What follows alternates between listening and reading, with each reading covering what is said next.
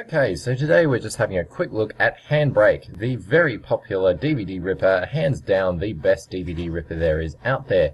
It's cross-platform, so you can get it for Windows, Mac, and Linux, and basically it is a DVD ripper. It makes it very easy to get DVDs that have encryption on them. You can rip them nonetheless, and you can use them for all sorts of different devices, such as a universal iPod, iPod Touch, iPhone 4, iPad, Apple TV, a lot of Apple devices, and a few Android ones thrown in the mix there as well. Now it takes care of all the cropping and all the scaling that you'd need. You can also add in subtitles, either importing a subtitle file or using a subtitle from the actual DVD.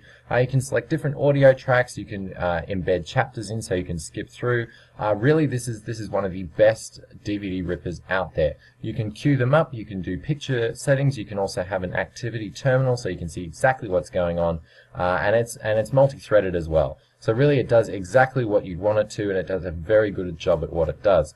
You can also do web optimize, so basically it optimizes the layout of the MP4 for better streaming. So if you're going to upload a trailer to YouTube or something similar, it's a very impressive application, and I can't give it enough props, because really it's one of those very much a flagship open source application that has really got a lot of press over the years.